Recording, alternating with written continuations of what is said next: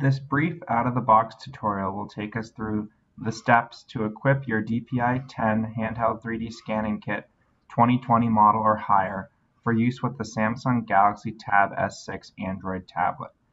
Instructions on this procedure are also included with your kit. The DPI-10 2020 comes by default ready to use with the Microsoft Surface Go tablet. However, if you're utilizing it with the Samsung Galaxy S6, it's only a couple very quick, simple steps to get your kit ready to go for use on Android. We'll go through those steps now. So first we're going to take out each component included in the kit, the conversion kit.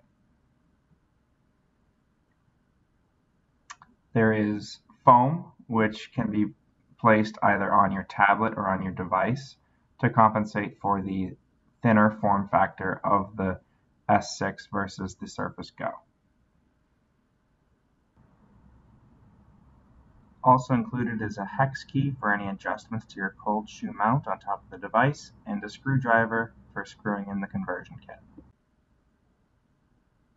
And this bar, which is the chief component that adjusts for the size difference between the two tablets. So first we're going to unscrew these screws using the screwdriver provided.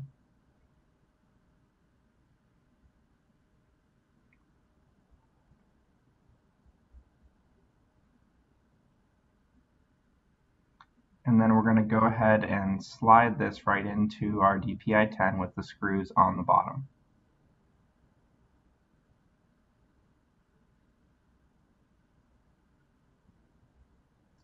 Once it's slid into place on the bottom, we can then screw it in underneath the handles.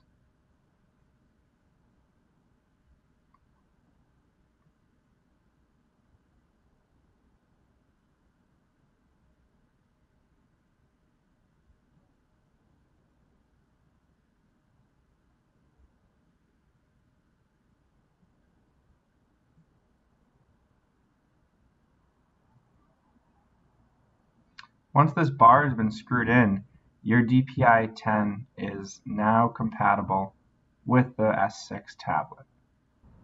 However, if utilized as set up here, it would be very loose for the S6 tablet. So you typically want to add the foam pads that are included either onto the tablet itself or more typically onto your DPI-10 housing.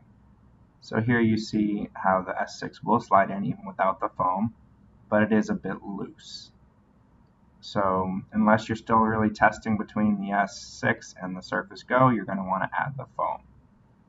If you do have some flexibility between the two tablets still and you don't want to fully commit, you can add the foam onto your tablet instead of the device with the two longer strips as shown here.